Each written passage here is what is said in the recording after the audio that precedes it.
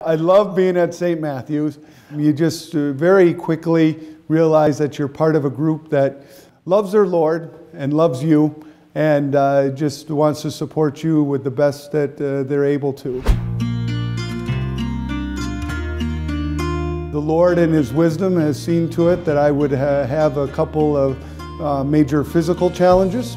I went through lymphoma in 2010. And then it's about 5 years ago now that I came down with a disease that's called transverse myelitis. And what that means is I got a swelling in my back, and I ended up where I couldn't walk. And I, didn't know if a wheelchair was going to be my future. But by God's grace and the strength that He gives, I was granted healing.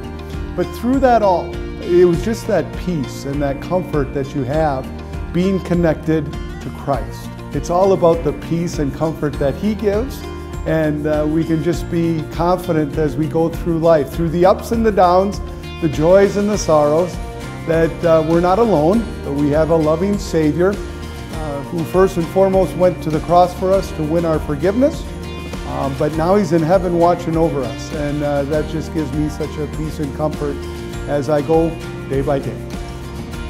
The Schmidt family, we have 6 children. We are blessed with 4 boys and 2 girls, and they're all very sports centered. They love their sports, and so I would say that a big part of my time spent outside of the ministry is going to their sporting events, be it football or basketball. We are either in the stands or in a gym just about all the time. It feels like, when we're doing things outside of St. Matthew's life.